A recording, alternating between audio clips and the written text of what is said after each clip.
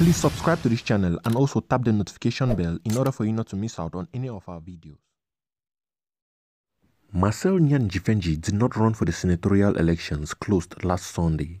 For him to still be able to lead the Senate, he will have to be appointed senator by Biya, who still has 10 days from the publication of the results to do so.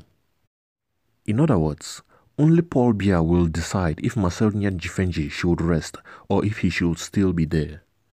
However, unofficial information certainly reached us which affirm that the head of state asked those around him for proposals for the presidency of the Senate. During the campaigns, Niat Njifenji organized a fraternal meeting within his residence in the capital of the department of Ndo. The various delegations came from the 8 departments of the region.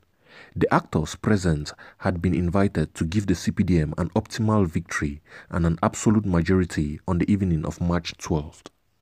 The great battles of 2025 have already begun. The president of the upper house, Marcel Niat Njifenji, stressed that the most capital will be that of communication, integrating the new tools. The victory of today advocates that of tomorrow. The Niat Njifenji couple pointed out to the audience that the senatorial elections of March 12 represent a crossroads.